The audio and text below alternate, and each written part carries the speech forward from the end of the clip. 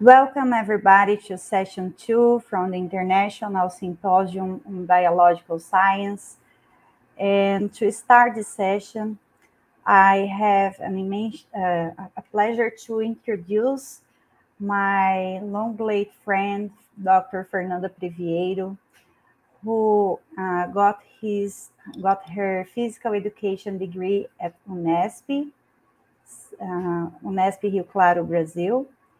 And later she got a master's degree in physical activity and health at Unesp, Rio Claro, and a PhD degree in pharmacology at Unicamp.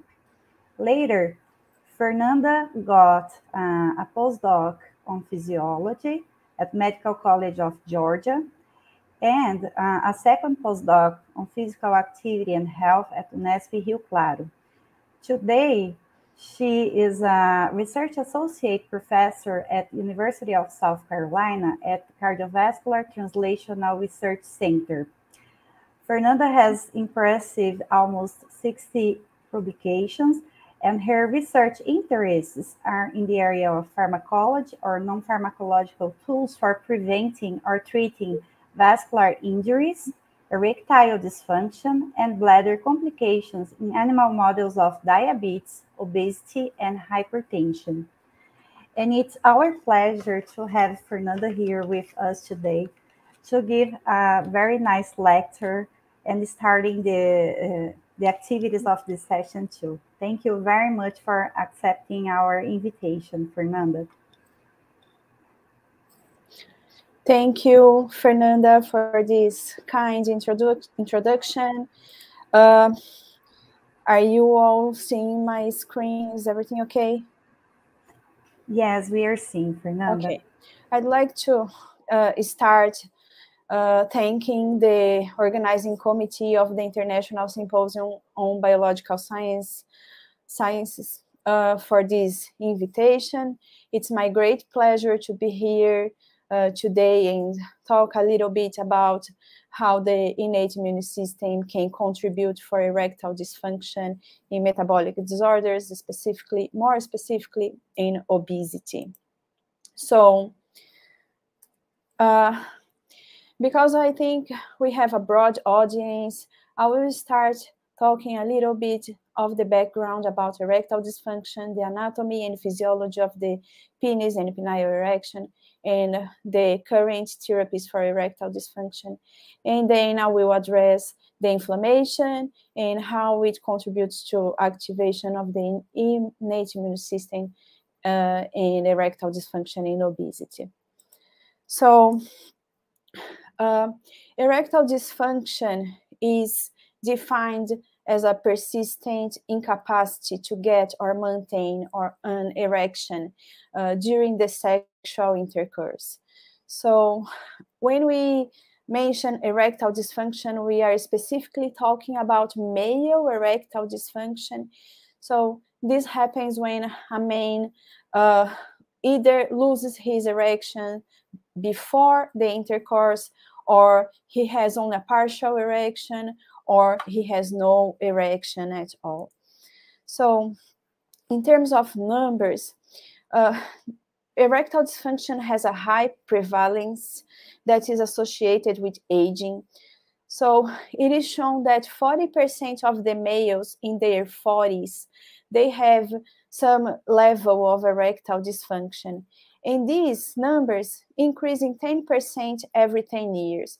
So around 50% of the men in their 50s have some level of erectile dysfunction, 60% of the men in their 60s, and 70% of the men in their 70s. So, and then I also believe that 29% of the remaining men in this age, they are actually lying. Actually, I was a quick search on Google. It was showing this image and saying that this is what sex is like when someone is in their 70s.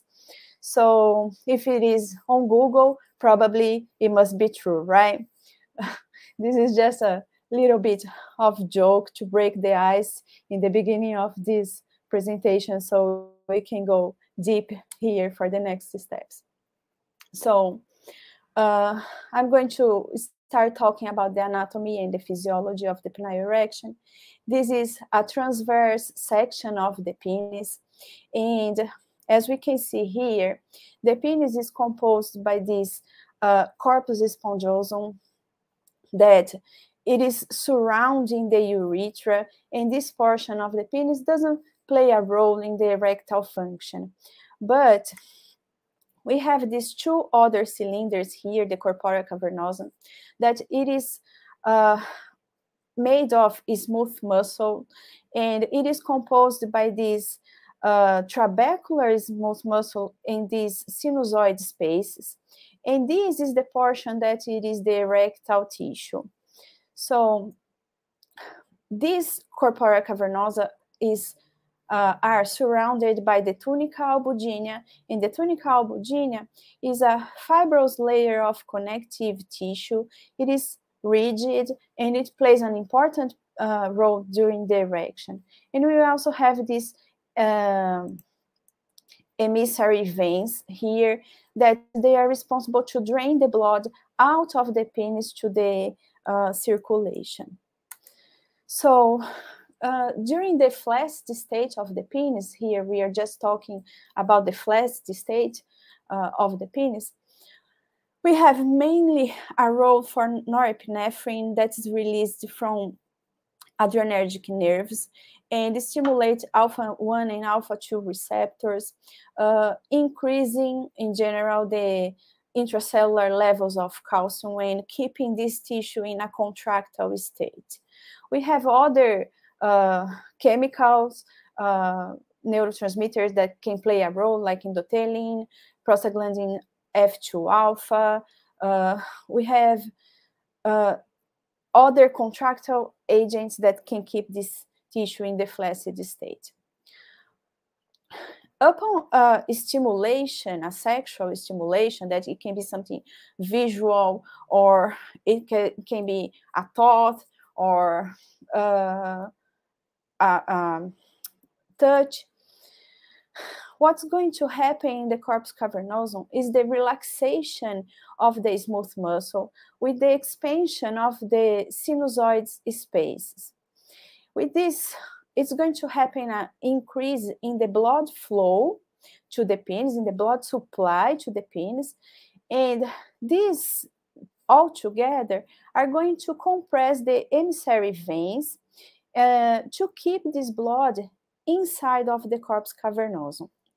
Okay, so it's interesting to see that during the erection there is a compression also of the urethra. If we compare the urethra in the flaccid state and the urethra in the erect state, right? And it makes hard to pee when the penis is erected. Okay, so but we can say that the erection is then given by the vasodilation, increase the blood supply to the penis, and it's going to happen increased intracavernous pressure in the penis during erection. As we can see, this is a vascular event. The penile erection is a vascular event. So if the erectile dysfunction is not related to a psychological problems, it's organic problems, we are going to call this vasculogenic erectile dysfunction. So the relaxation of the corpus cavernosum is mainly given by the release of nitric oxide. And this nitric oxide is released from nerves or endothelial cells, and it diffuses to the smooth muscle, activating the soluble guanylyl cyclase, increasing the levels of cyclic GMP, and this activates PKG and decreases the concentration of intracellular calcium, causing the relaxation of the smooth muscle. The cyclic GMP that's formed upon activation of soluble guanylyl cyclase is degraded by the phosphodiesterase 5 enzyme, and this is actually the target of the current oral medications for erectile dysfunction, right? So the current drugs, they inhibit the Viagra, tadalafil, they inhibit the phosphodiesterase 5 So just so we know, before the discovery of the phosphodiesterase 5 inhibitors, the process to treat erectile dysfunction was kind of painful because it was given by intracavernous or intraureteral injections of substances like papaverine, that it is activator of the AMP, cyclic AMP pathway, or topical creams that were not really very good to get erections, or even with low intensity of extracorporeal shock wave therapy. So after the discovery of the Viagra, the phosphodiesterase type 5 inhibitors became the first line, the gold standard therapy for treating erectile dysfunction. And in case that none of these works, the third line of the treatment for erectile dysfunction is the penile implant. So we know that about 80% of the patients with erectile dysfunction respond very well to phosphodiesterase inhibitors. But we still have around 20% of these patients that have other comorbidities, such as diabetes mellitus or other cardiovascular diseases, or even those ones that were subjected to radical prostatectomy. And these patients, they have refractory erectile dysfunction, and they have just a low benefit of the use of the phosphodiesterase 5 inhibitors alone. So based on this, we keep trying to find other therapies that can be adjuvant to this, or can even be by themselves a treatment for erectile dysfunction. This is a little bit of story just to share with you. Maybe some of you know, but when Viagra was being first studied by Pfizer, they were testing its effects on hypertension and angina. And actually, when they were in the clinical trials, the volunteers started reporting that they had a side effect, spontaneous erections. And then Pfizer saw on it the chance of having the first oral treatment for erectile dysfunction. And the reason why I'm bringing this information here is just to show you that cardiovascular diseases and erectile dysfunction actually share common conditions and markers. So all the initiating factors that we see in cardiovascular diseases, such as age, sedentarism, obesity, diabetes, hypertension, stress, anxiety, the use of toxic substance or infectious agents, they are also contributing to erectile dysfunction. And they have intermediate events that in general are going to increase the vasoconstriction, decrease the vasodilation, and having remodeling of the vessels. So as I say, erectile dysfunction is a vascular event, right? The penile erection is a vascular event, and the erectile dysfunction is a problem with this vascular event. So at the same time, it is known that the severity of the erectile dysfunction is followed by the severity of the cardiovascular diseases.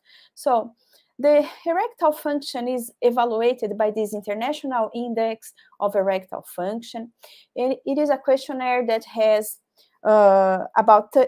30 questions, and the patients that score less than 21, they are considered a mild level of erectile dysfunction.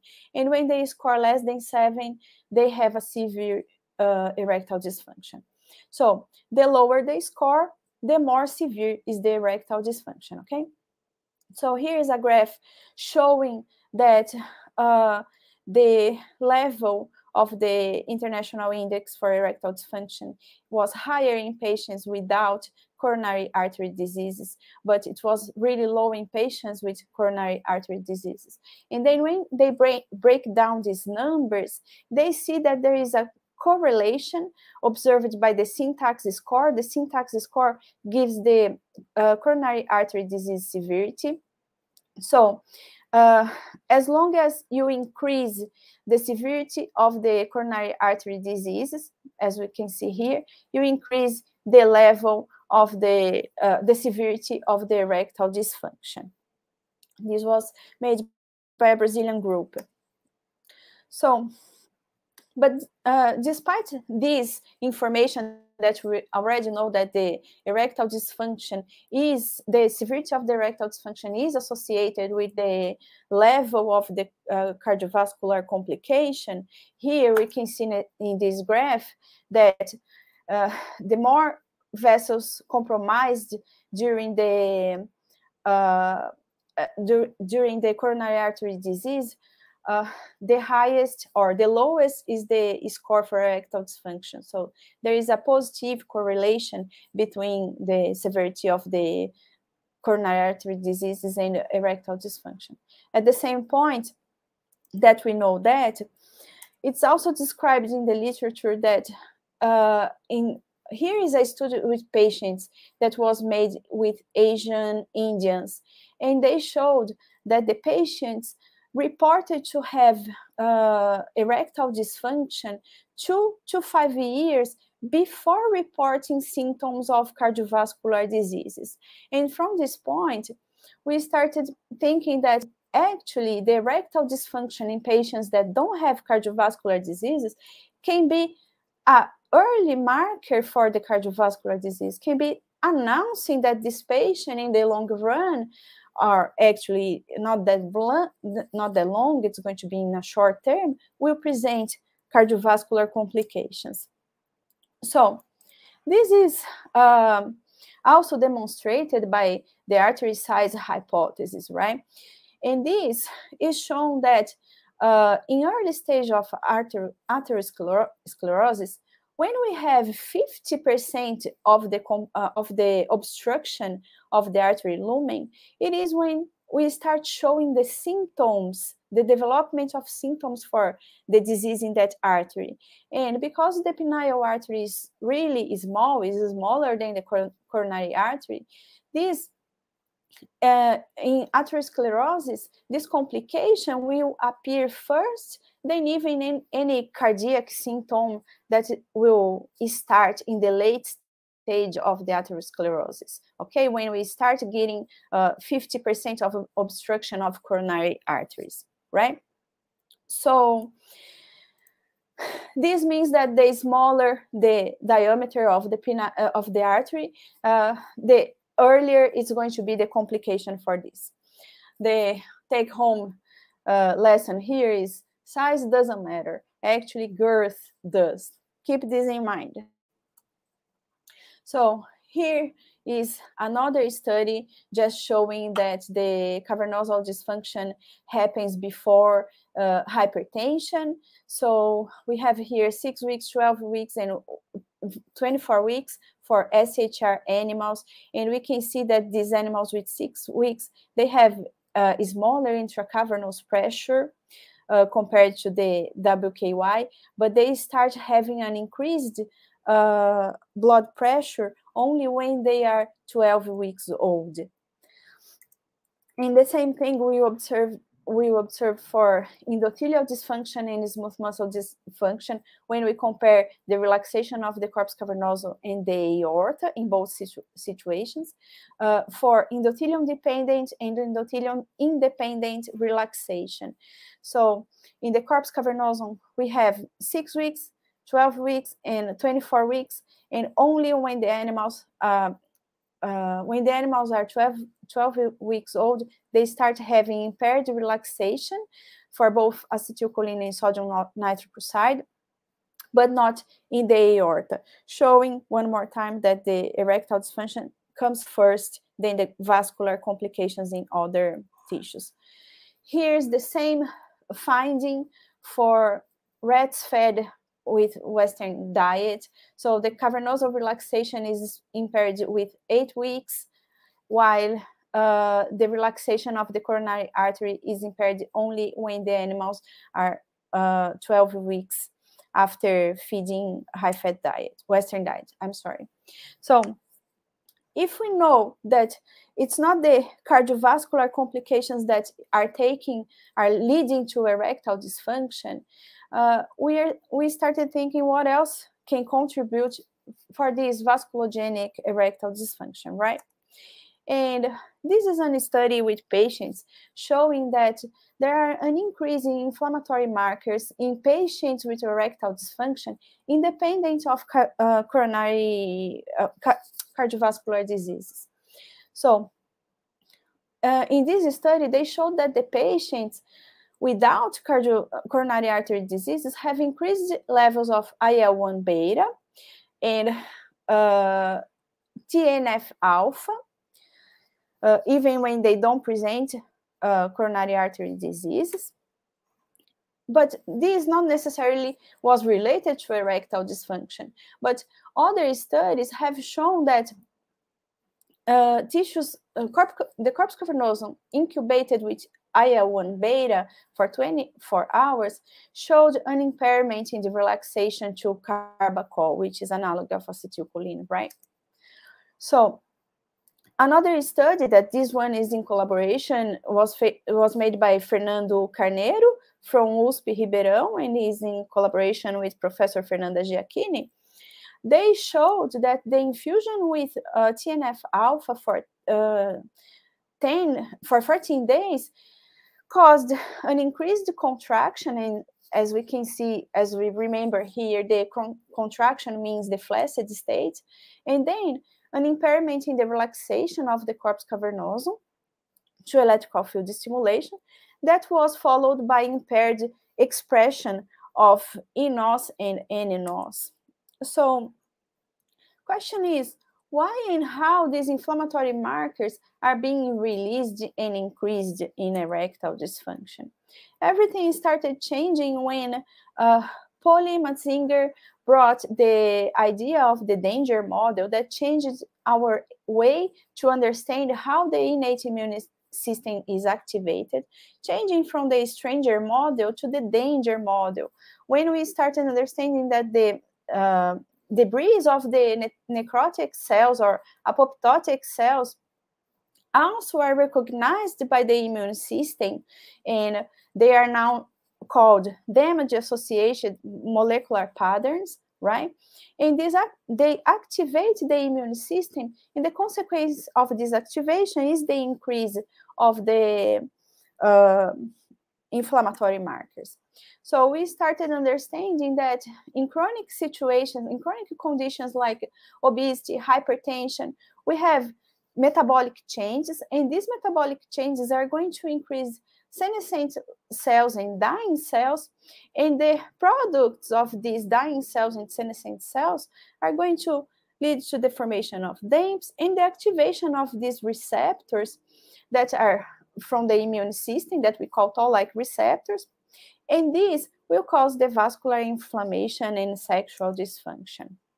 So in obesity, we know that there is an increase in macrophages, and toll-like receptors are mainly associated with macrophages.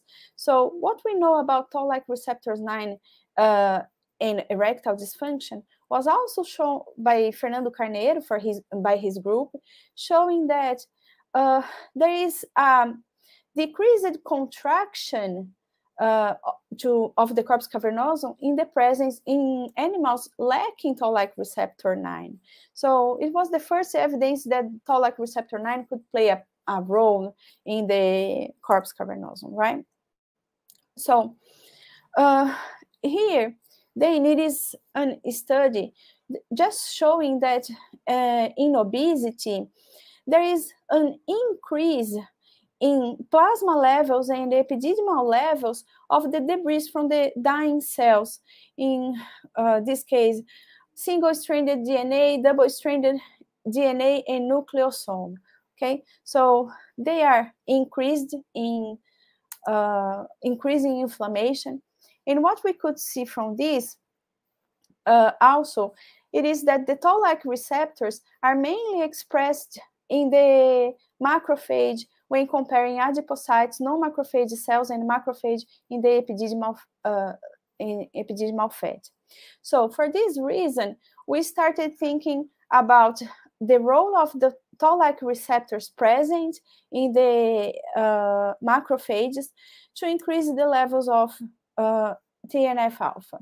So our hypothesis was that increased TNF-alpha derived from the activation of toll-like receptors on macrophages could contribute to the erectile dysfunction.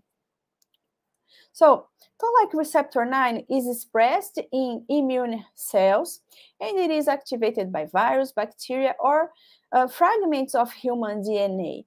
And the product of this is the production of some cytokines. So upon activation, the damage-associated molecular pattern is going to be uptaken, is going to activate the toll-like receptor 9, that's going to use the adapter protein MyD88 and to activate NF-kappa B and induce the formation of TNF-alpha.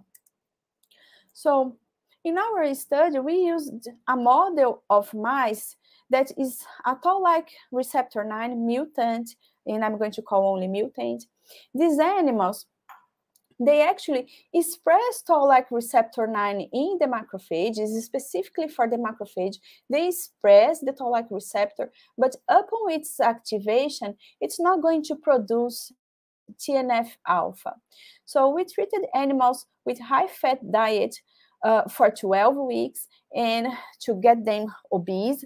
And after these 12 weeks, we evaluated the corpus cavernosum contraction and relaxation to electrical field stimulation and phenylephrine, and relaxation to electrical field stimulation and acetylcholine, and phenylephrine for contraction. And we also measured protein expression of the proteins related to toll-like receptor activation and the levels of the plasma levels of products of cellular damage. So what we first saw here, it was that the toll-like receptor 9 mutant animals fed with high-fat diet didn't have any difference regarding body weight when compared to the wild-type animals fed high-fat diet. Both of them were similarly increased compared to their respective control animals. We had increased epididymal fat and also increased fasting glucose in the animals fed high-fat diet, but the mutant animals had a little decrease in these parameters. So when we looked at the contraction, what we saw was that the animals fed high-fat diet, but that were mutant, they had a decreased contraction, showing that somehow the toll-like receptor 9 is participating in controlling this contraction of the corpus cavernosum. We did not observe this difference in the contraction induced by electrical field stimulation, but we could see increased contraction in animals fed high-fat diet when stimulated with KCl, and this was prevented in the toll-like receptor 9 mutant animals. So then we analyzed the relaxation of the corpus cavernosum, and for this relaxation, we didn't see any difference when it was stimulated by acetylcholine, but we saw that animals fed high-fat diet have a decrease in the relaxation induced by electrical field stimulation. That's basically nitric oxide derived from the nerve. But when these animals are mutant and fed high-fat diet, it doesn't happen. This effect was prevented. What we saw was this effect was also followed by a decrease in the expression of NOS in high-fat diet animals, but it was prevented in the mutant animals. So then we were like, okay, let's see how is the expression of the TNF-alpha in the corpus cavernosum of these animals. And what we could see was that the wild-type mouse fed high-fat diet presented an increase in the TNF-alpha in the corpus cavernosum, but this effect was prevented in the mutant animals. There was no difference in the TNF-alpha receptor in any of the treatments. Here, we decided to measure the expression of the toll-like receptor 9 in the corpus cavernosum, and we didn't see any difference. But again, our animals are mutant, and the deletion or the change is not even in the toll-like receptor expression, and it is specifically in the macrophage. So we were not expecting actually to see something too different from this. And then we looked at the downstream proteins here, and we looked at the MyD88, and we didn't see any difference in the expression or activation of this pathway in the corpus cavernosum, and not even the activation of NF-kappa B, showing that this is not happening in the corpus cavernosum specifically, but it is somewhere else. So we decided to check if there was increased expression of the macrophages in the corpus cavernosum. And when we did this, we used the F480 as a marker for macrophages. In this situation, we also didn't see increased expression of the macrophages in the corpus cavernosum. But here we have a limitation because they are expressing the same levels, but we may have a different polarization towards a pro-inflammatory or anti-inflammatory macrophages in the tissue, right?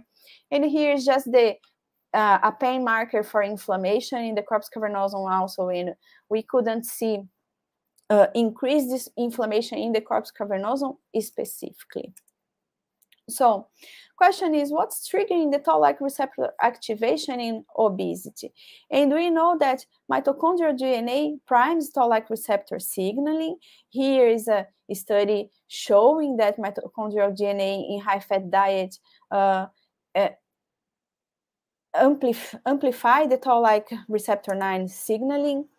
And here is another study showing that HMGB1, which is a nuclear protein, is also able to activate the toll-like receptor 9. So we decided to measure this nuclear protein and ND6, that it is a mitochondrial DNA product, and we saw that there was an increase in the expression of the HMGB1 and ND6 in the plasma of the animals fed high-fat diet. But this effect didn't happen in the toll-like receptor animals fed high-fat diet, showing here that there is an increase in the products of cellular damage in the plasma of these animals, but not in the animals that are mutant. So we also measured the circulating levels of TNF-alpha, and we didn't see, it seems that it was increasing, but we didn't see any significant increase in the plasma levels of TNF-alpha in these tissues. So from our study then, we can conclude that in obesity, there is an increase in the circulating levels of NAD6 and HMGB1 that's going to activate the toll-like receptor 9 in the macrophages and it induce the formation of TNF-alpha. And as demonstrated before, this TNF-alpha is going to inhibit NNOS and impair the relaxation of the corpus cavernosum. So when we block this toll-like receptor 9, we have the reduction of this TNF-alpha and then one improvement of the relaxation of the corpus cavernosum. So I'm over my time already, and I'm going to skip the future perspectives, and I'm just going to thank for everyone that collaborated with me in this study and the funding agencies that are essential for us to keep working. Thank you very much.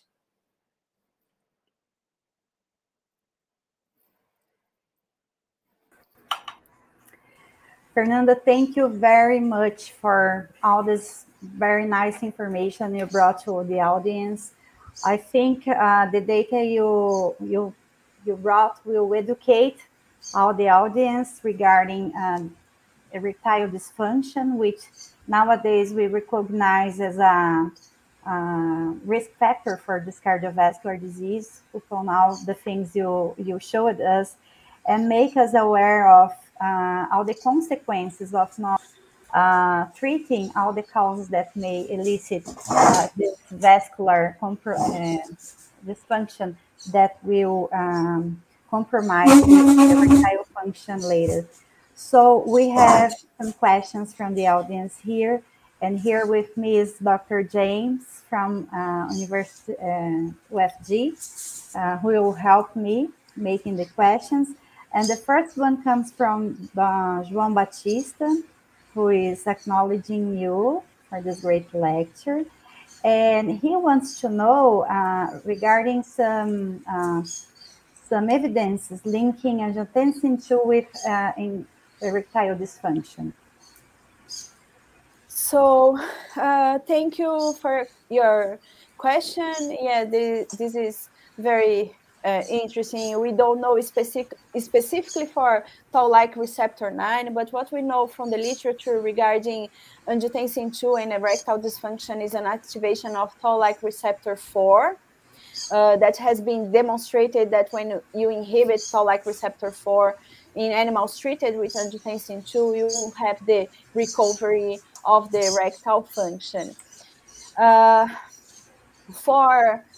Specifically for toll-like receptor 9, considering all the inflammation and all the activation of reactive oxygen species with angiotensin 2, I think that probably it plays a role, if I understood your question. Thank you very much. The next question, I believe it's from Manuel or Carlos. He's acknowledging the presentation as well. And he's asking about the endothelial function in this Tol9 mutant mice treated with high-fat diet. Have you addressed the vascular endothelial function in the vasculature? No, we actually haven't done that. We had at those days very busy lab and lots of people working in shifts. So it would be really interesting that if we could have taken the vessels of these animals to evaluate the vasculature, it would be really interesting, but we couldn't do that at this time. We were working with prostate also. So we saw the same results, but not for vascular endothelial function specifically. But I think the electric field stimulation for the relaxation response that you showed that was impaired is a clue that somehow nitric oxide is compromised. Yes, I think so. Actually, what we are trying to do now when we work with erectile dysfunction is to keep working with the pudendal artery. Then because the pudendal artery is the artery supplying blood for the corpus cavernosum, right? And it is a small diameter as well. But for this specifically, we didn't do. But usually, what we see for the pudendal artery is what we see in the corpus cavernosum. So it is a clue that we have endothelial dysfunction, and it's going to be recovered in the mutant animals. And probably what I think is that since you see this difference in the erectile function, probably for the vasculature, it will take a little longer, maybe a longer treatment with the high-fat diet to see a very robust dysfunction. This is possible. Sometimes we need 2 more weeks of treatment to observe these things in the vasculature, but now it's just speculation. We haven't tried. Fernanda, I think we have time for one more question before our next speaker, and it's one from myself. I was wondering, where is this HMGB1 and MG6 coming from? Do you have a clue? Because systemic TNF-alpha levels seems not to be the difference here, only locally. And this would be the trigger for this response. So do you have a clue where this is coming from? Well, to our understanding, and I think that we just could get to this situation if we were kind of treating the animals to make them to lose weight, but it is that the obesity is causing the cells to die, because it is usually we have senescent, more senescent cells, like the cells start to get older when they are younger than it was supposed to be, right? And then we think that all these metabolic changes are causing damages to the cell, and the cells are dying. So what we are having here is more cells dying, but we also could have measured The apoptotic apoptosis. cells. Yes, and well, the problem is because these ideas, they just come after we did a lot, and then we don't have more material to keep studying and getting the answers. Okay. So Yeah, I think this is a very nice possibility, and we will open a new room for therapies, maybe, yes, because today we are treating the problem per se, but we can start treating what is leading the problem. yes, that's true. And in the future perspectives, I was going to mention that there is already some studies that they are showing the use of TNF antagonists, the etanercept, blocking and improving the erectile function in patients. So what I think it is interesting. But in my future, I'm intending to work with physical activity for these animals, because we showed the physical activity improves erectile function, right? But now I want to know how the physical activity can modulate the Immune innate immune system. system.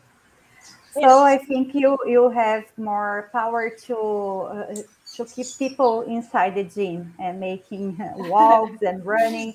I think this will be a nice start for people to becoming more active. yes, there is a good reason. Yes, Fernanda, it Okay. was a pleasure to share this time with you. Send my best regards to Clinton and to I all will. your team, and keep going because your work is very important to everybody, and we are very proud of all the things you are doing over there. Thank you Okay. very much. Thank you. Thank you one more time. So, James, I will leave you to introduce our next speaker. And I'd like to thank you for sharing this session with me. It's a pleasure to be with you here. Fernanda, thank you. It's an immense opportunity to be able to share this session with you. In continuation of our International Symposium on Biological Sciences, we are going to take a virtual and scientific trip now from US to Canada. Yeah. So maybe you might be wondering what kind of trip. So I have a great honor to present a very distinguished speaker that is on this trip today, Professor Annie Monique. Uh, Professor Annie is from CHUSJ Research Center, University of Montreal. She's a medical doctor by training, full-time professor at the Department of Pediatrics and associate member at the Department of Physiology with many awards, distinctions, fellowships, opportunities, and impactful preclinical and clinical publications. Our research interests include the developmental origins of health and disease, long-term cardiovascular consequences of preterm birth. Please join me in welcoming Professor Annie as she presents a lecture on oxygen-induced cardiomyopathy in newborn rats, a model for adult cardiac disease after preterm birth. Thank you very much for the kind introduction. It's a pleasure to nearly be there with you and to see those nice presentations. Do you see my screen now? It's in the, do you see it well? Not yet. Not yet. Yes. Okay. Do you see it? Yes. Okay, excellent. So I will start my presentation. So thank you very much again. So I'm in Montreal, Quebec, Canada. We do not have snow yet, but we have a beautiful autumn with the yellow leaves. So I'm going to talk to you about my preferred topic, because by training, yes, I'm a medical doctor, but I'm a pediatrician and I take care about premature infants in the neonatal intensive care unit.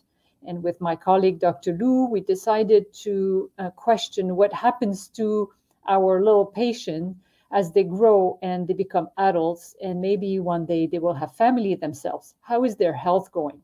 Why do we ask this question? Well, we know preterm birth occurs at a critical time of development, in the middle of the end of the second trimester and throughout the third trimester. It can happen there and infant can survive. We all know that preterm birth will have an impact on the brain, for sure, on the lungs. We've heard about it. But we started to examine what happens to the cardiovascular system in the kidneys. So today I will focus on the cardiovascular system. Why is it important? Well, in humans, the heart, for example, the cardiomyocytes are still in active proliferation at the time of premature delivery, because usually the cardiomyocyte proliferation will go up to term. So when they're born preterm, the altered conditions that they have in the neonatal intensive care could alter the heart development. Indeed, this is a study out of Oxford in a cohort of young adults who were born around 30 weeks. A normal gestation in humans is 40 weeks. What they saw when they were adults, on average about 25 years, if I recall, the left ventricle of the adults who were born preterm, here in blue, was kind of smaller and the walls were thicker. This is a study by Adam Lewandowski in Oxford. The other interesting thing is that there seems to be an increased susceptibility to stressors in individuals who were born preterm. Here is a study out of Sweden looking at heart failure over childhood and young adulthood. And what they saw is that even though heart failure in these young persons without any congenital heart disease is a rare occurrence, what they saw is that among those with heart failure, there was a clear overrepresentation of individuals or children and young adults who were born themselves preterm, suggesting are they more susceptible than the term ones to what can cause heart failure in childhood, and most often it's the viral infection. When we go beyond the age of 20 and all the way to the age of 45, so relatively still young adults, we also see that there's a increased incidence of heart failure among those who were born late, very preterm, or extremely preterm, compared to those who were born full term. So there's, we got interested to understand what happens to the heart of these preterm, and I will show you mainly data from our animal model. But to start, I will also show you why it's important to try to understand what happens with the cardiovascular phenotype of these individuals born preterm. It probably doesn't resemble exactly what we see usually with the cardiovascular risk factors we have in the general population. So to underline this, what I just said is I will show you some data about the HAPPY cohort. The HAPPY cohort stands for Health of Adult Preterms Investigation. It's a cohort who was born mainly at our hospital between 1987 and 1996. Below 29 weeks of gestation, so that's quite preterm, and whom we've recruited to come back for a full health checkup between the age of 20 and 29, and they had to come with a friend or a sibling who was the same sex and same age to them, so it would control for life habit and socioeconomic factors.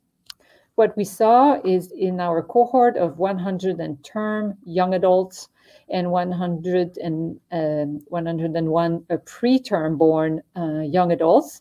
The preterm were born on average at 27 weeks. They were weighing only 900 grams. When we saw them as adults, the preterm were shorter, lighter, their body surface area was smaller, their blood pressure was a little higher, as well as their heart rate. And overall, they had a significantly increased risk, even at the age of 23 on average, to be diagnosed with hypertension stage 1, some degree of glucose intolerance, as well as airflow limitation. But the first thing here that is interesting is that in our cohort, the risk for adiposity was not increased in the preterm. So this is something a little unusual for a group of persons who would have a higher incidence of hypertension. And when we examine whether there is a co-occurrence of adiposity and hypertension, or hypertension and glucose intolerance, usually these two elements, they go hand in hand in the general population. What we saw is that indeed in the term ones in green, those two elements were significantly associated, but not in the preterm. So those with hypertension were not at high risk to have adiposity compared to the term. And this was a little surprising to us. The other thing that was surprising is that we examined quite a number of biomarkers of inflammation as well as of oxidative stress in this cohort.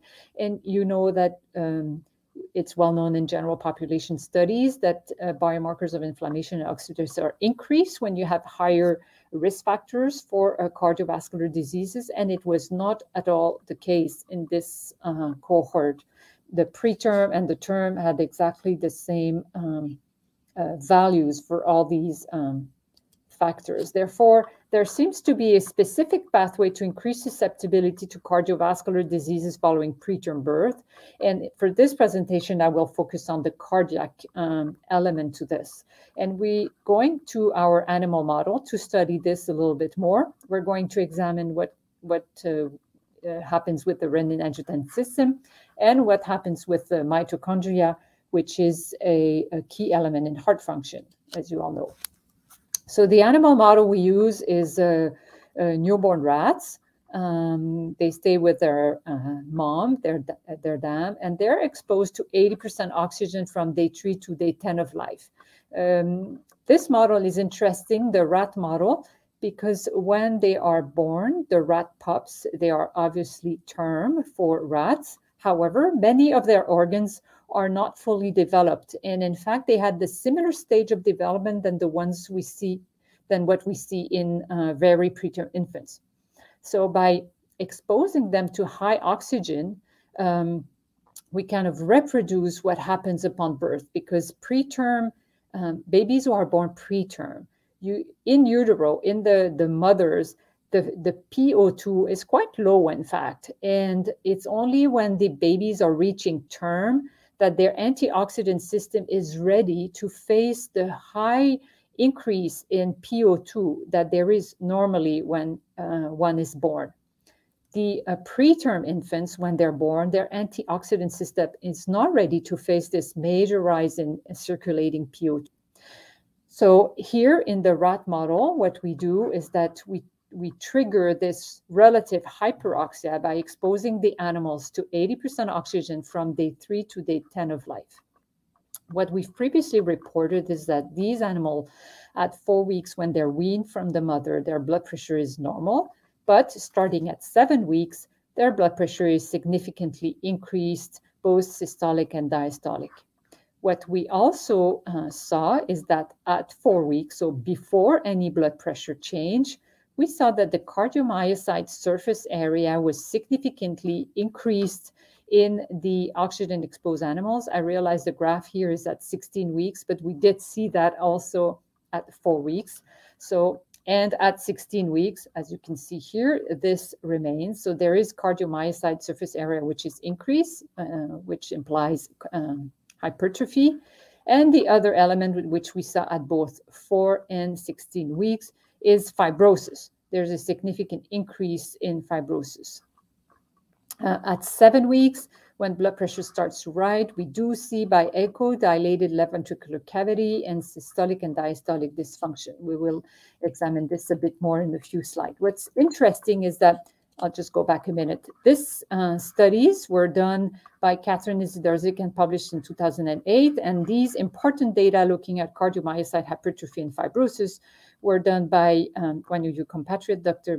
Mariani Bertagnoli, when she was doing her postdoc in my lab in 2014 and 17. And it's recently, last summer, in fact, in 2021, that Adam Lewandowski, again from Oxford, examined the heart of young adults born preterm and examined specifically evidence for fibrosis and did find fibrosis. So this is showing that the animal model that we are using is worth it to try to understand what happens in the individuals born preterm. So going back to our animal model, Marianne Bertagnoli examined the AT1 expression, which you see here on the left, in the animals that in the heart of the animals I just showed you. And what she saw is that at 4 weeks, there was no difference in the AT1 receptor, but at 16 weeks, it was significantly increased.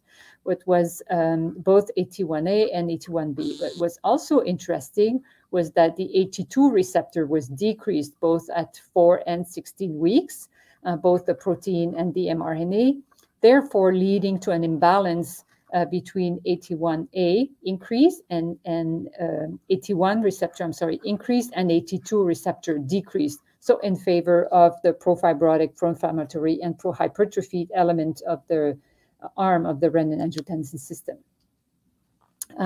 What Marianne Bertagnoli did do after that is that she challenged the animals by a low-dose infusion of angiotensin 2, which was infused by osmotic mini pump from week 12 to week 16 of life. What she saw, and she did cardiac echo to the animals, examining left ventricular contractility and left ventricular relaxation after 2 and after 4 weeks of perfusion.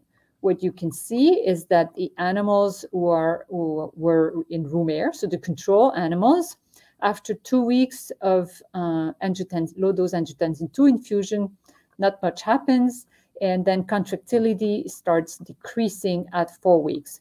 What we see in the animals who had been exposed to oxygen is that to start off, the contractility is a little lower. There's a compensatory increase at 2 weeks and a clear failure here, heart failure at 4 weeks. And reciprocally, left ventricular relaxation shows a similar pattern with, a trying to compensate at 2 weeks and a clear failure at 4 weeks compared to the control animals who are able to relatively so maintain themselves. So showing here that these animals have an increased susceptibility to heart failure after being confronted with this pro-hypertensive and pro-inflammatory effect of the angiotensin 2 infusion.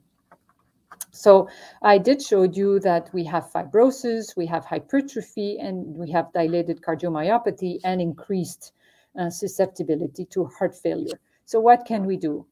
The next study that was done is to try to prevent these perhaps long-term effects that were mediated by an overactivation of the AT1 receptor. This was our postulate.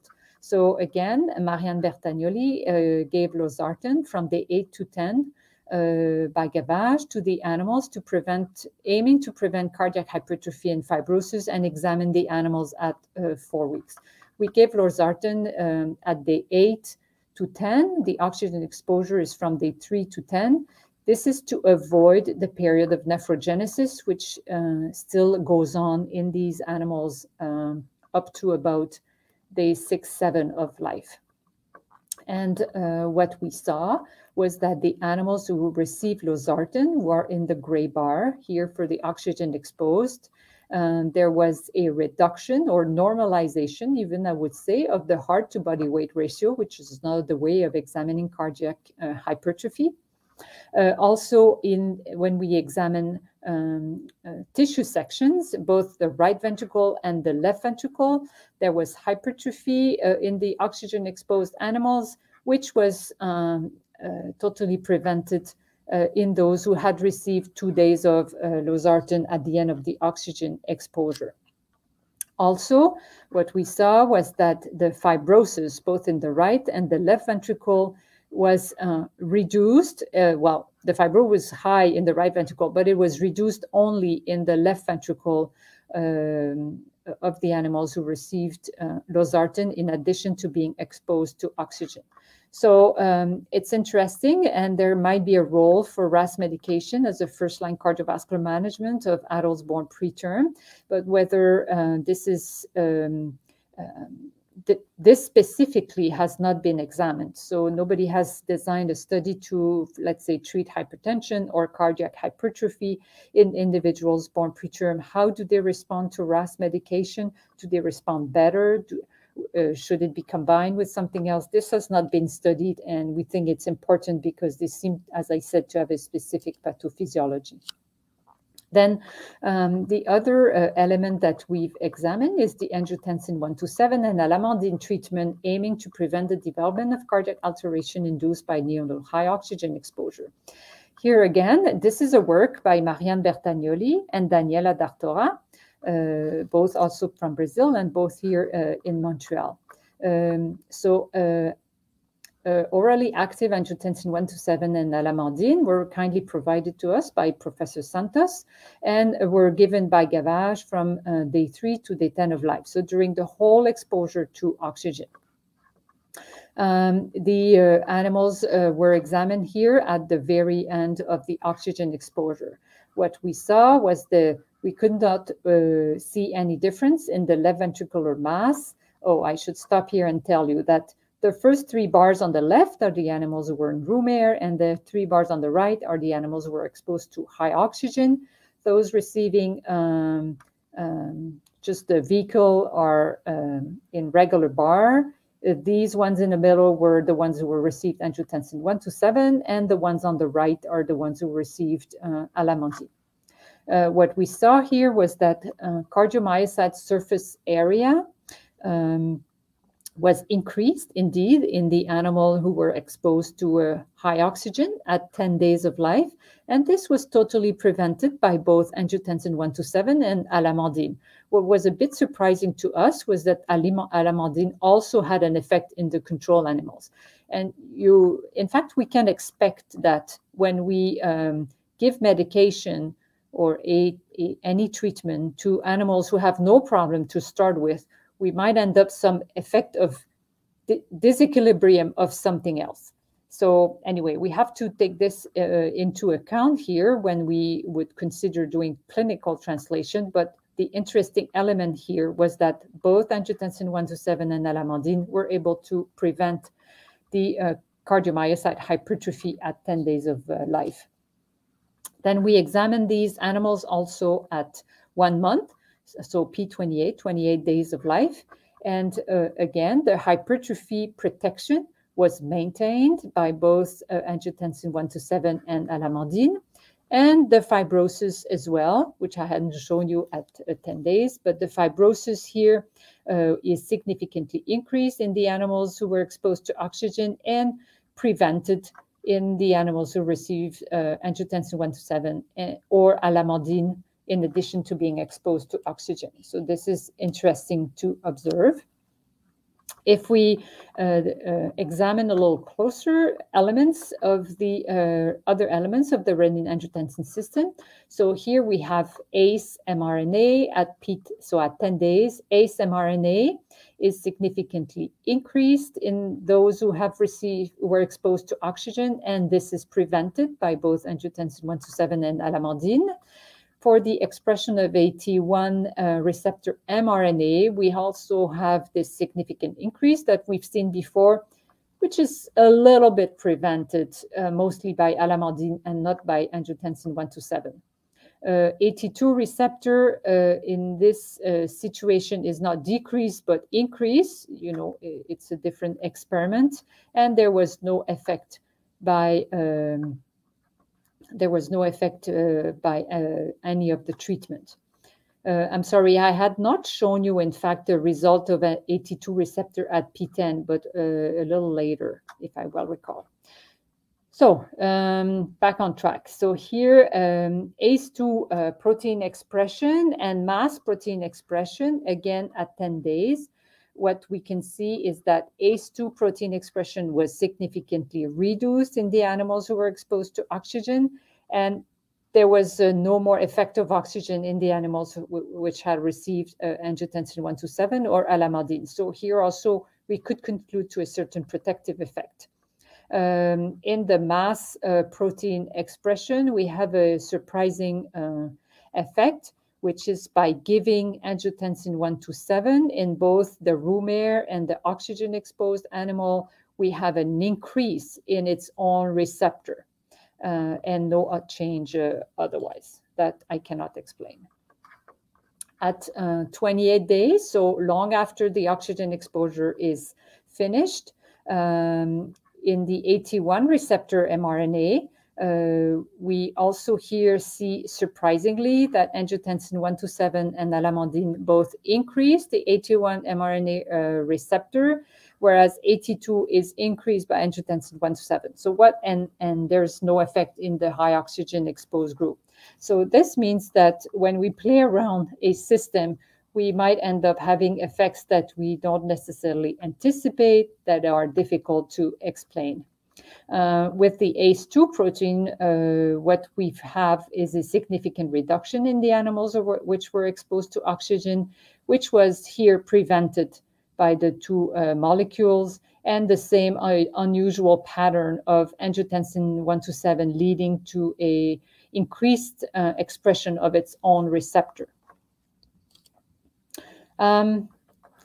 What we see here is that we have an increased activity of the AT1 branch arm of the renin-angiotensin system. We seem to have some protective effects, at least for the cardiomyocyte hypertrophy, the fibrosis, and to a certain extent, the expression of the components of the renin-angiotensin system through providing angiotensin 127 and alamandine to the animals, and this was at the same time of the oxygen exposure. So it's more a prevention treatment than really a curative treatment later on. Now we're going to switch gear a little bit and see what happens to mitochondrial function. Why study mitochondrial function in the heart of a preterm individual, or at least in our model? Well, in humans, and in animal models of hypertension resulting in heart failure, we know that conditions associated with myocardium remodeling, cardiomyocyte hypertrophic growth and fibrosis, and resulting in heart failure are really associated with mitochondrial dysfunction. What is also interesting to know is that upon birth, this is this square here, in order to face the major increase in the workload that the left ventricle has to do when the baby is born, because the placenta, which is a very low resistance organ, is cut off, the peripheral resistance increases, the left ventricle has to increase quite a bit its work. There's a shift there in the energy production by the mitochondria from glycolysis, which is decreasing, to more effective oxidative phosphorylation, which increases. Therefore, we postulated that with preterm birth occurring when we suspect the heart is not absolutely ready, there might be a postnatal mitochondrial maladaptation and maybe perpetuated dysfunction. So this is work realized by Daniela Dartora in the laboratory, where she examined left ventricular mitochondrial ultrastructure, morphology, and integrity after neonatal exposure to a high oxygen. And here the animals were studied at 4 weeks. What we saw was that there were many indices of altered morphological integrity, and there were morphological alterations and reduced structural integrity that we could see here better in the electron microscopy images. These are nice lined mitochondria of the control animals. And here you can see the mitochondria, the cristae are somewhat disrupted. The mitochondria are not as regular. If we measure the area of average mitochondria, it's reduced in the oxygen-exposed animals. They are smaller. The percentage of the cardiomyocyte area covered by the mitochondria is also significantly reduced compared to the control animals. And when we examine whether those smaller mitochondria do their job as efficiently, well, the answer is no. And the bioenergetics shows a reduced oxygen consumption rate, both at baseline and stage 3 in the animal, in the mitochondria isolated from the left ventricle of oxygen-exposed animals. Interestingly, also, because this is involved in the maintenance of glycolysis as a source of energy versus oxidative phosphorylation, HIF1 alpha was found to be increased in our animal model. Therefore, I'm sure the question you're asking is, there seems to be mitochondrial changes. What if does angiotensin 127 is able to modulate mitochondrial function in these animals? Well, this is the next presentation that Carolina will present to you. So in conclusion, and my key messages are that disrupted organ development, here we're talking about the heart, and impaired adaptation to challenges probably contribute to increased cardiac disease risk in individuals born preterm, probably through the renin-angiotensin system activation at the level of the heart, including hypertrophy, fibrosis, impaired cardiomyocyte bioenergetics, and it will be interesting to see what we can do for this. And I think you're convinced that translational teamwork, examining what happens in the patients, and then going back to the lab to examine how we can translate this to the animal model, is really essential to inform what we could test as prevention and therapies tailored to these individuals born preterm. I would like to thank some of the happy participants here. They're all these very nice young adults. They are holding their own baby picture when they were themselves in the neonatal intensive care unit. And I would like to acknowledge Dr. Lou here, with whom I do all my research program, as well as Daniela Dartora, Marianne Bertagnoli, she's not on the picture, Yinghe neither, Annie Cloutier, Jessica Bonetto, Rafael Fernandez, and Carolina, who is here, who you will see next. Thank you.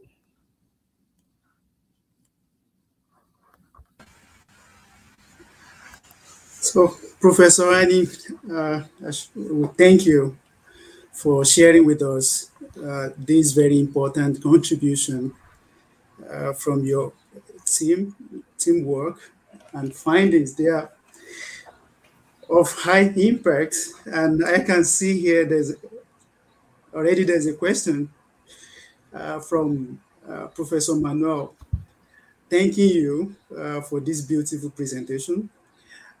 He is asking that, do you know what type of collagen is more increased with oxygen-exposed newborn rats, especially between collagen and collagen 1 and 3?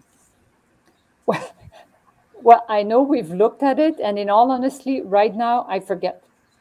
But it's published. I'm sorry for this silly answer. That's okay. I'm sorry. And one thing that I didn't say, but oh, you know what? No, we did not. Did we see in the heart? I know we looked also in the aorta. We also saw collagen was increased in the aorta as well as in the heart. And in the aorta, we also saw that the elastin was decreased. So that was also interesting in the context of high blood pressure. Before taking the next question, I have a personal one here. While I was looking at the model, I was these are very fascinating models. But what comes to my mind was how successful is this model in terms of number of animals that you need to use to establish some of these cardiovascular events? Well, so in the animal model, we could see significant differences. Everything that I showed you was done on average with about 6 to 8 animals per group. So I think it's follows the usual things we see in cardiovascular physiology. The other thing we have to say is that, in fact, the animals, they come by litters. So they come with the mother with the 12 pups, 6 males, 6 females. And we never take more than 2 pups per litter, because otherwise we're just studying the same family and we cannot conclude from this. Yeah, 2 pups per litter. Thank you. All right. So here is another question from Professor Manuel, once again, asking that have you analyzed cardiomyocytes proliferation in these animals? Yeah, that's really clearly the next step. I totally agree with you. We have a student right now doing this. The preliminary data looking at Ki-67 indeed indicates that proliferation is reduced, but we need to work at that more. And so not only is proliferation reduced, is it prolonged? Therefore, because it's reduced, do we end up with a decreased number of cardiomyocytes? What about the other cells that are in the tissue? These are all very important questions that we absolutely need to look at. Thank you. From the beginning, I understand in the course of the introduction, while you're talking about preterm births, impact on cardiovascular and on brain. And I was actually thinking about, is preterm birth, I know you didn't talk about that, but I just want to take advantage of you've been doing a lot of clinical researches. Do you think preterm birth is a kind of risk factor for a number of psychiatric diseases? Because losing. Yeah, it's true. I'm not an expert in that type of research, but it is true. We do have a little bit of, well, I'm not sure about the psychiatric diseases, but I'm sure about they have different psychological traits. And I'm not talking about the neurodevelopmental issues. I'm just talking about psychological traits. But anyway, in the populations that we followed, they're just doing their own lives. They're translators, nurses, social workers, PhD students. Yeah. So in our population, we did not see a concordance between mental illness and the cardiovascular elements that we measured. Great. Another question here from Professor Diego is thanking you, and he wants to know if it is possible that the angiotensin 1,7 also influence mitochondrial function in adults who develop heart failure. Well, this is what Carolina is looking at. She's the next presentation. James, do we have a time for a question? I think we're done.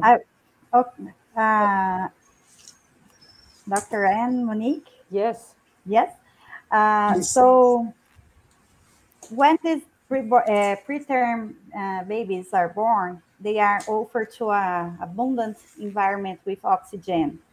And probably their antioxidative mechanisms may be not as mature as a regular baby would be. This would be a cause, for example, for this mitochondrial dysfunction, releasing a lot of ROS formation. Maybe they are not prepared to counteract all of this oxidative environment that is created by this abundant oxygen environment. I was wondering. Yes, well, that's sense. Yes, that's really our hypothesis. Because logically we know mitochondria, they can generate reactive oxygen species, but they can also be damaged by reactive oxygen species. So there's been some studies in newborn in the neonatal intensive care, trying certain antioxidants. So far, they've not been conclusive. We know that oxidative stress, a certain degree of oxidative stress, is also critical for cell multiplication, cell development, cell function. So it's a very special equilibrium that we have to maintain in between do not harm, but still let them grow and develop. So, but it remains a topic of research, of clinical research in the neonatal intensive care. What is the right cocktail, antioxidant cocktail, to help them not develop complication from that preterm birth? Yeah, I agree with you. Thank you very much. So, thank you once more for your support to our internationalization drive and training. You have been very actively involved. So we really appreciate all you do for science. So, on that, thank you. Thank you very much. I salute all my friends in Brazil. Thank you. Thank you, Dr. Nuyt. Bye-bye. So we move to the next presentation. I think Professor Annie has made a very good groundwork. So the next presenter is going to be Carolina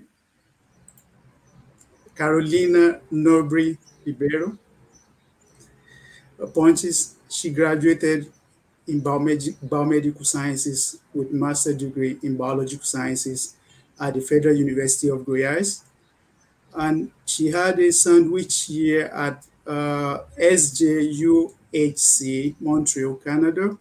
She is currently a PhD candidate in the graduate program in biological sciences. Carolina, kindly proceed with your talk entitled Angiotensin 1.7 Improves Cardiac Left Ventricular Bioenergetics and Mitochondrial Function in a rat model of neonatal high oxygen-induced cardiomyopathy. Thank you, James. Thank you, Dr. Nuyt, for your very nice introduction of my study. So hello, everyone. My name is Carolina. I'm a PhD student from the graduate program of biological sciences. My advisor is Dr. Carlos Henrique de Castro, and today I'm going to present you the results of the project that I developed during my sandwich internship in Dr. Monique's lab in Montreal, Canada. And as James already said, I'll talk about the effects of angiotensin 1-7 in this mitochondrial dysfunction observed in the oxygen-induced cardiomyopathy. So it is known that globally, 10% of all the births of all the infants are born preterm with less than 37 weeks of the gestation, and about 1% of those are extremely preterm, being born before 28 weeks. So as Dr. Nuyt already showed us, the prematurity has both short and long-term consequences, and the risk for the heart failure is one of the most important. And some studies show that in the neonatal heart that is born at term, the maturation stage of the heart in the first days of life is equivalent to the human heart in the last trimester of pregnancy that is abruptly interrupted by the preterm birth. And by subjecting these rats to high oxygen levels in these first days of life, we can reproduce the relative hyperoxic stress that is encountered by preterm infants upon birth.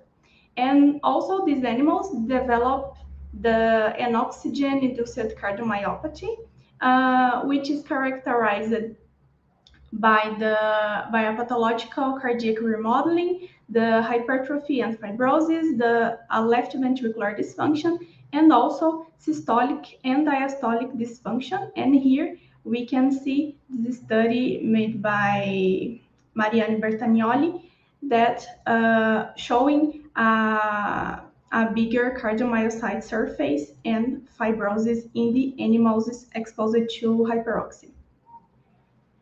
Also, this cardiac transition to the extrauterine life requires a significant bioenergetics and mitochondrial adaptation to meet these new energetic demands that are triggered especially by the increase in the oxygen concentration, the peripheral resistance, also increased cardiac output, and a new, bigger cardiac energy requirement.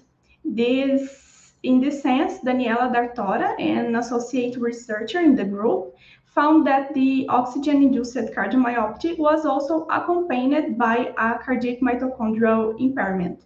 In the left, we can see the cardiac mitochondria from the control group, and in the right, the damaged mitochondria from the hyperoxia group. And this reflects as a little area and perimeter of this organelle.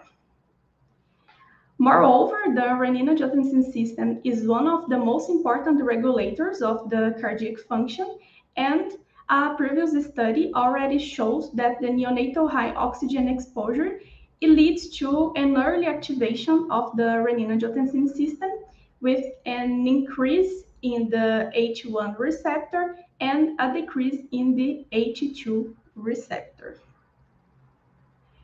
So based on that, we here postulated that oxygen-induced cardiomyopathy is associated with impaired cell bioenergetics that can be reversed by the treatment with angiotensin 1-7, which is a counter-regulatory peptide of the renin-angiotensin system of the beneficial axis. And for that, Sprague-Dawley pups were kept in 80% oxygen from day 3 to day 10 of life. And I will call this group as OIC, that stands for oxygen-induced cardiomyopathy. And the control group was kept in the room air.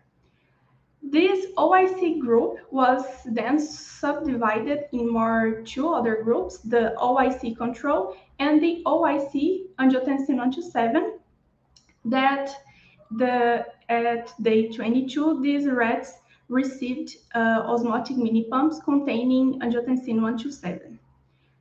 In the day 28, an cardiac echo was performed, and at day 35, the animals were euthanized.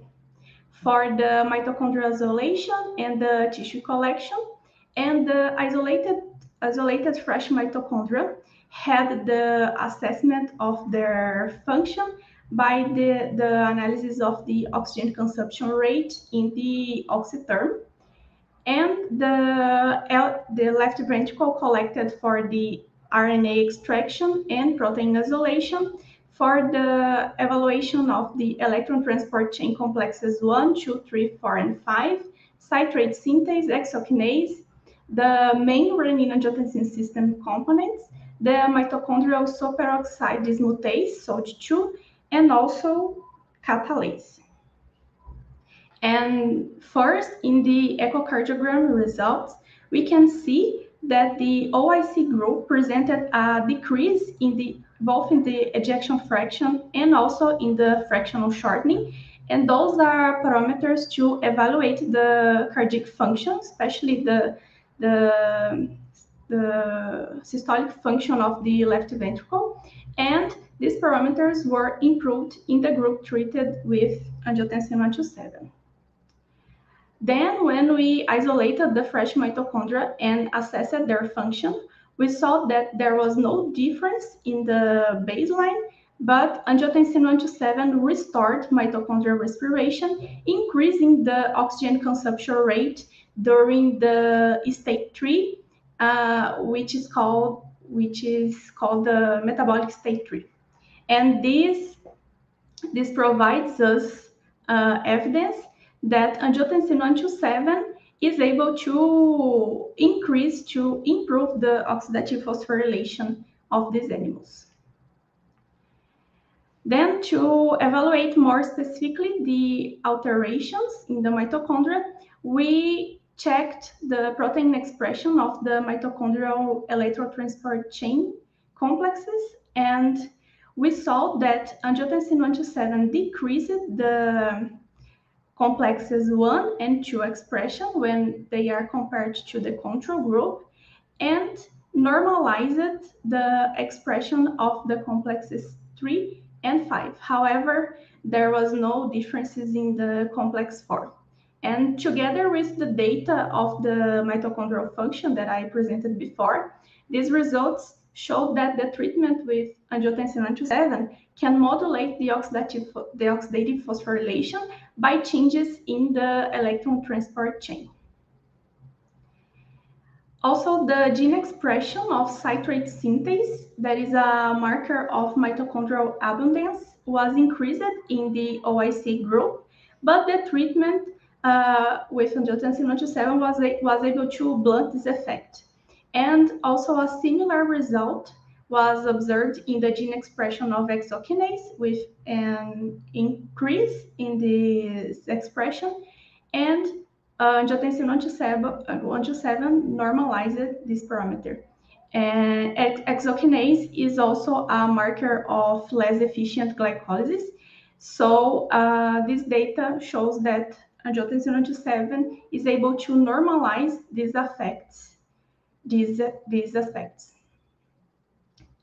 Then after, when we evaluated the renin-angiotensin system components, the protein and the gene expression, we saw that angiotensin 127 treatment blunted the upregulation in ACE, that is the angiotensin converting enzyme, but it decreased the ACE2 protein expression.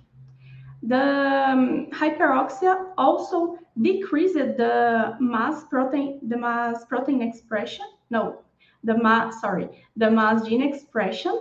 But the treatment with angiotensin 127 was able to normalize its expression. It also normalized the H2 receptor expression, both genic and protein, but no differences were saw in the H1 receptor. And together, this data show an important modulation of the beneficial axis of the renin-angiotensin system in the heart.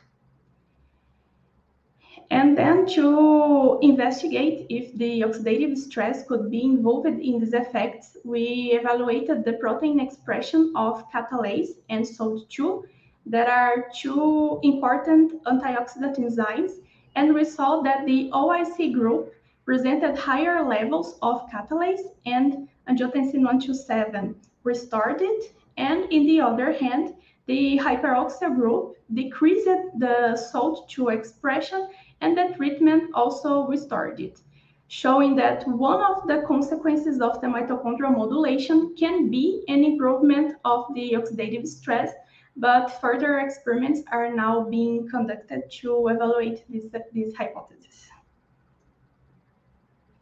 And so together, our results indicate that angiotensin 127 treatment of the juvenile rats that were exposed to neonatal hyperoxia can prevent the left ventricle systolic dysfunction and also restore the left ventricle mitochondrial dysfunction by modulation of the renin-angiotensin system and the antioxidant defense system. And very importantly, that this study identified a potential therapeutic target for impaired cardiac function that is observed in children and young adults born preterm, that you could see in the Dr. Nuyt's presentation. I would like especially to thank Dr. Monique Nuyt for having me in her lab for my sandwich PhD, and I hope that I can see you again soon. I would also to like Daniela, Ing, Adrienne, Alison, Camille, Mai, and Anik, and also very important, my advisor here in Brazil, Dr. Carlos Henrique Castro. I would also to like all the Canadian and Brazilian agencies of funding the graduate program in biological sciences and UFG. So Thank you.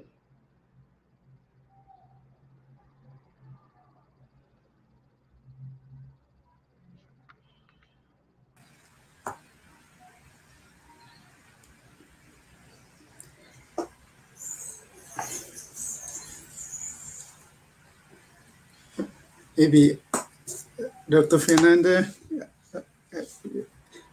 Now I got.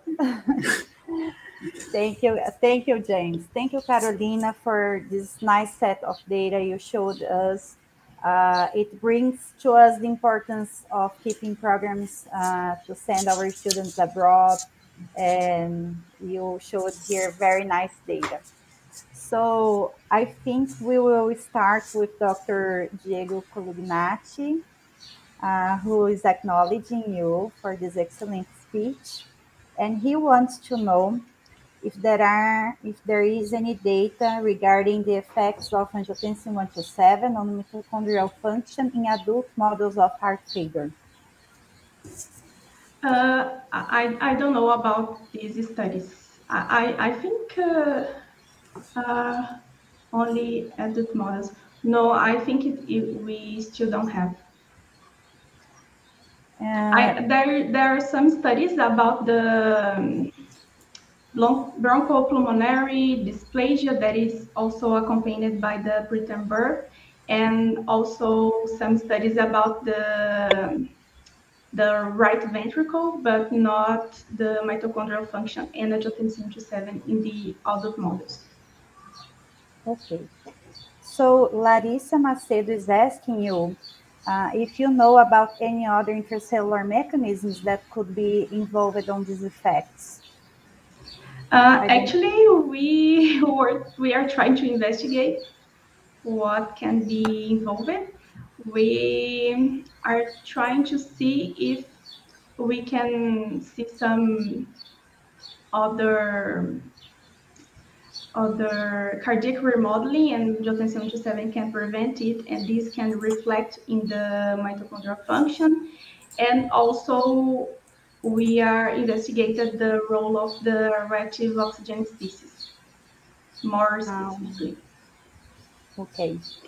So I was wondering here, you do a treatment that takes around how many days with angiotensin 127? It's about 2 weeks. 2 weeks, okay. Yeah. So do you think the effects that you are seeing, they will long in later life? For example, if we treat these animals in their juvenile period and then return on their adult life to see if that period treatment with angiotensin 127 during that short period will endure for later life to prevent this heart dysfunction, for example?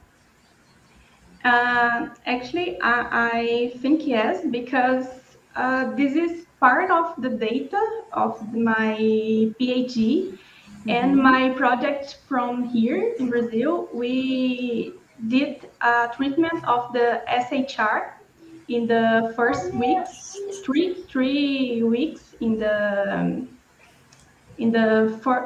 early life, and with 19 weeks, the animals also had an improvement in the cardiac morphology. So, I think yes. Yeah, this will be nice. Now I want to chat with James because I think from something from our last speaker, she showed that somehow this is preventing this dysfunction in these early ages. But it will be very hard to convince the physicians to treat youngers with these drugs and without any type of high blood pressure or cardiac dysfunction. So I think data like yours will bring this sense of urgency to start doing studies like this to see if treating during the juvenile stage will prevent later life dysfunctions in the heart function. Yes, and it's very interesting because I was wondering about that, that maybe we can increase angiotensin 127 concentration, not in the pharmacological classic ways. We can do by exercise and other things. So maybe we can try this way. Just to add to what Professor Fernanda has just said, I saw a couple of papers saying that early postnatal developmental changes or early postnatal developmental stages are actually very crucial to some of the changes in cardiovascular function, that, could happen. Like if you're able to establish or be able to detect some of these changes that you're showing your result at these early stages, definitely that will probably help, in looking at maybe kind of pharmacological intervention, among others that could be helpful, I would have loved to hear more about the psychiatric aspect, but I know this is not really part of the discussion today. But again, it's been really very nice and productive listening and looking at some of your very interesting data that you presented to us. And that in itself, that's how science, that's a way we can advance, in science. You bring in this kind of information that to some extent could stimulate additional investigation, especially for some of us that are actually interested in drug screening. It looks like a basic science, but it's really fundamental to whatever we can do in terms of screening. Not just in terms of screening, there are other aspects that are very critical to this presentation, thinking about diagnostic, and some other things that could come up. I don't know, Professor Fernanda, you have something to add? So I think you're right, not only the screening, but also the repurpose of some drugs that are being used for some specific conditions. We can make the range larger for these drugs. So congratulations, Carolina. So I'll take this opportunity to thank my co-chair, Dr. James, who shared this session with me, to say thanks to all the speakers from this afternoon. We had excellent chats here.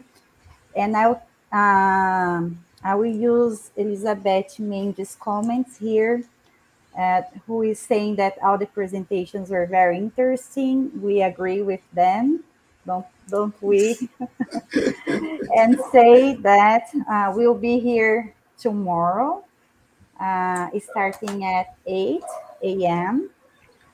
and waiting for you.